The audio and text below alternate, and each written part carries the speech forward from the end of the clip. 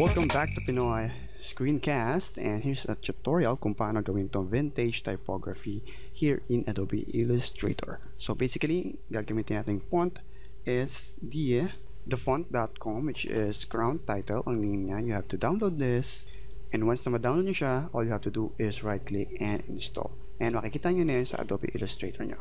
Next, we will create a new document, which is File, New, and then I'll just choose the web, and yung pinakamalaki, 1280 by 800, and I'll just use RGB for web purposes, and high resolution 300 dpi.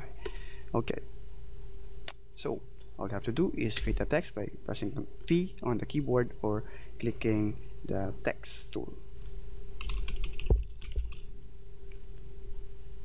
So here, select natin this one, then type nyo Crown Title. So resize lang natin siya that will fit yung mismong artboard. So para mas lumaki yung artboard natin, Control Shift H para spread siya, and here what I have to do is convert this into outline. So I'll first duplicate this para may reference pa rin ako later on. There. And just hide this, Control 3 para ma-hide. Click, right click, and create outlines. Now, overlapping sila ngayon, but I'll remove that overlapping by Control C, Control F, and then this one, Pathfinder. You can have this on Pathfinder window, and click nyo yung Unite. So once na unite na siya, isang buo na yan. So when I change the color into gray, iba na siya, na ang color. Alright, so selected John, I'll just separate it on a different layer, this one, so para pwede ko ma-hide yung black. Okay, next is this one, lalagyan natin siya nung grid, or ito yung pinaka background na gray na stripe. So to do that, all you have to do is click and then object, path, offset path, and 10 pixel, preview nyo into 4, limit and offset to 10. So pwede kong balik to sa black para mas makita nyo siya, ganyan. But I'll have to hide this first and focus on this one. So this one, all I have to do is create a path, this one, come to this one, and pwede kong convert, Control Shift X, Shift X, yan, para nag-change. So same color siya nito, so wala na sa stroke, and I'll just duplicate that and drag it here, and then use the blending tool, click and click yung second path. So nag-create siya ngayon, but hindi siya na-fill up yung buong layer. So here, click Alt and left click sa mouse, preview, and specified start, gawin ko 350, and yeah, okay ko. So kailangan when you mask or when you clipping mask this out, nasa itaas dapat yung pagmamask natin or yung mismong reference na paglalagay niya. So kailangan ito nasa ilalim, Control Shift open bracket para nasa pinakailalim, and then highlight the two and right click, make clipping mask. So done na yung sa background natin.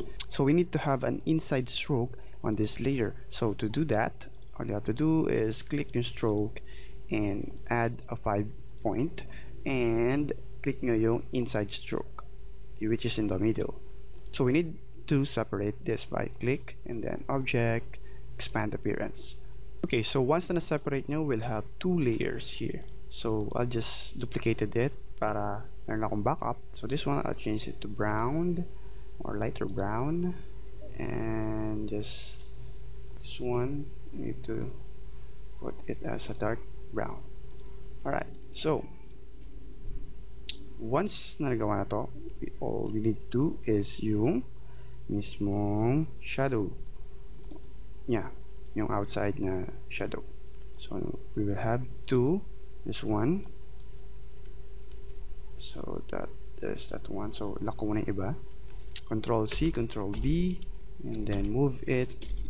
So pwede kong ito yung highlight, yung white na gagawin natin. Yan, so that's the highlight part. So ang gagawin natin is we will subtract it. So kita nyo, diba, siya na yung highlight none. Diba? So, pwede natin gamitin yan, but we want to subtract it from the original. So, this one, so duplicate ko lang ulit to, Control C, Control F, and we need to lock that.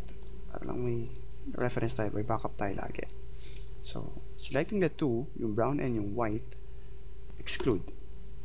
Yan. So, once na na-exclude yan, nakikita nyo, separated na yung mismong layer na yan. And we can change the color to white. There. As you can see here, medyo hindi nag-render na maayos. Not sure kung saan yung problem nito, which is, yan, mag-jitter, something na hindi perfect yung curve. But it's okay for this purpose of the demo. So all we have to do is delete yung mga unnecessary na sinubtract niya. Okay, so right click, ungroup, and we just have to delete.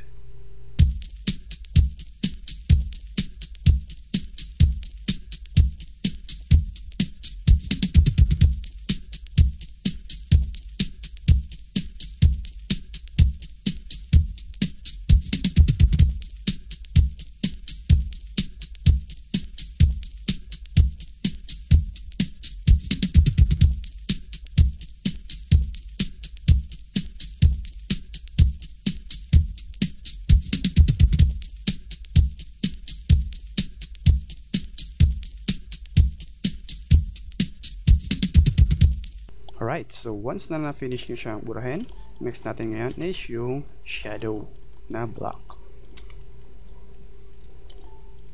So here, naka-layer lang siya. This one. So, pwede kong siyang iselect as a whole. Yan. And let's double check kung may mga meron pa siyang mga na-highlight na hindi naman kailangan. And group, Control G, and this will be the highlights. Highlights. So meron pa akong hindi namubura, and I'll just delete that.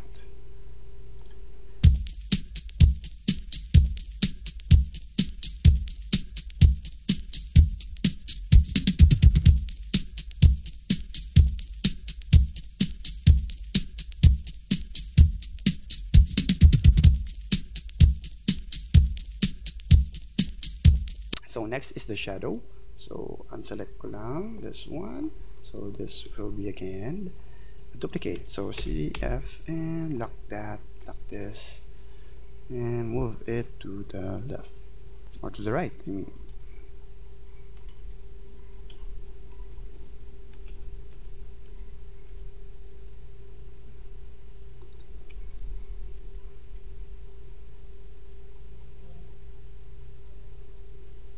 Color this block,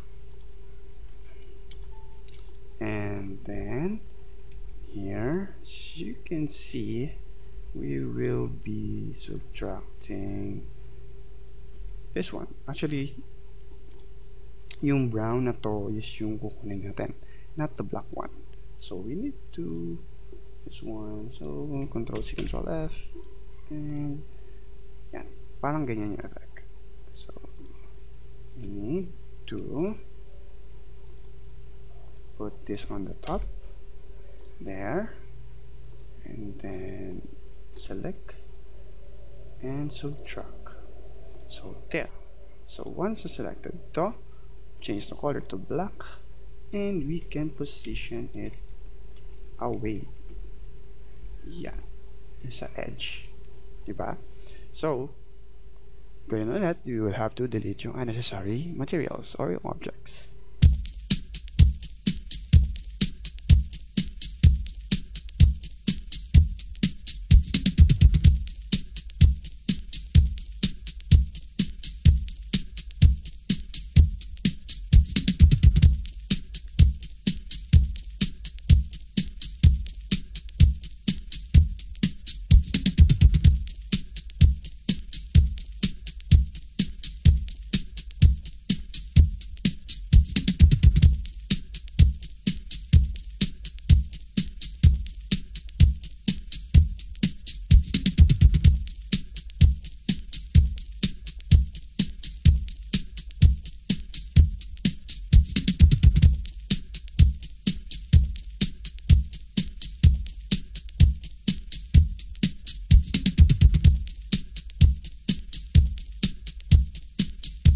Okay, so once nalaburan nyo na yung mga unnecessary shadows, ang next natin is yung nasa gitna na stripes, this one.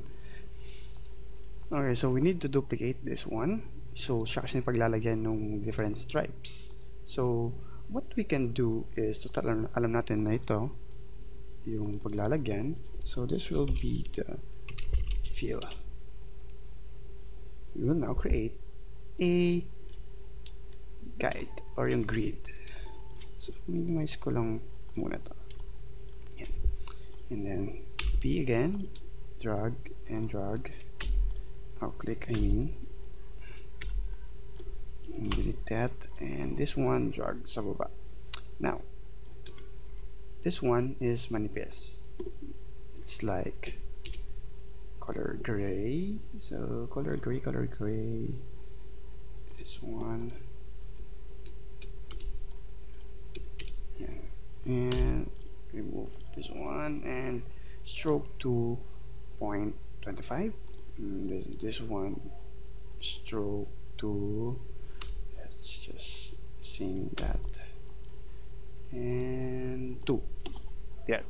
So now blending mode again. So click and click the 2.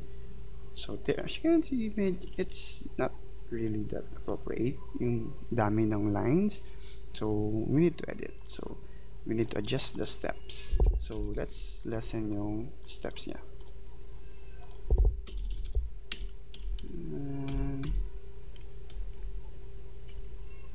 There, I think that one or this one, yeah.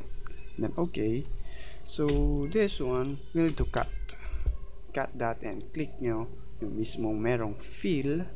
So click the inside, draw inside, and then Control Shift V or paste in placed, and there, as you can see, nasa loob na siya ngayon nung mismong ano natin, bounding box na yan ng font or yung mismong path na yan. So all you have to do is just adjust yung color ng ating grids. So pwedeng by adding additional this one, selecting yan and changing the color, or we can do blending, pwede rin. So screen, yan, overlay, I think overlay is good. Yeah. So there. So as you can see, create natin yung Gnome Effect na medyo 3D like siya. Although hindi siya perfect kasi we need to adjust this, but for this purpose of the demo, hindi ko na i-adjust siya to make perfect. But and for the last part, ang lalagay natin is yung highlights sa top niya. Yung parang meron siyang art dito. So by simply creating a rectangle and lips in there. So this one and this one subtract with a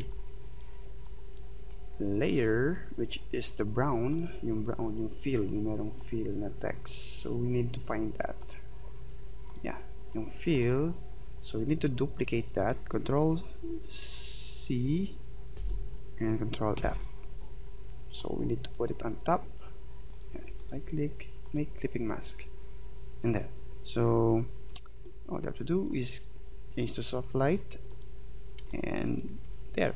So you can adjust the color if you want para mas mag-boost pa siya, or you can duplicate this one. You can just duplicate para mas mag show up pa siya.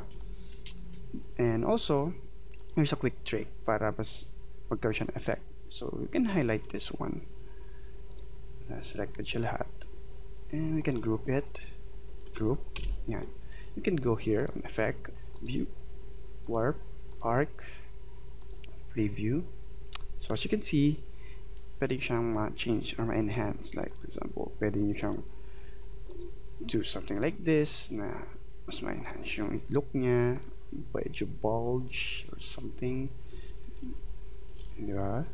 And flag or something, right? So experiment with this. There, diba? So pwede nyo siyang gawin ganyan, and you can drag it here, something like that. Diba? And also, with this one, kagandahan niya is, you go to appearance, you can adjust yung kanyang settings if you want to. And you can put it back to the original one. So, 0 and 0. Mabalik yan dun sa original niya. Or just remove mismo yung wrap niya. And mariretain siya. So, at least, pwedeng ibalik kung ano man yung original state niya.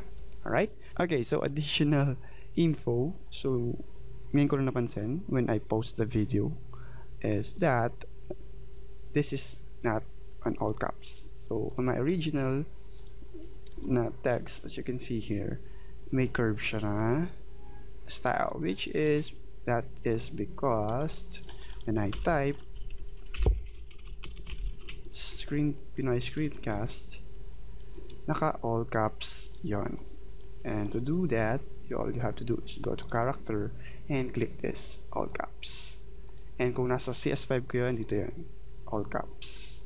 Okay, so yan, you just have to do the same technique and apply, and it will be same as this one, kung ano yung look nito. Alright, so that's my tutorial for this video, and hope you can share and like this video. Alright, so see you on my next screencast.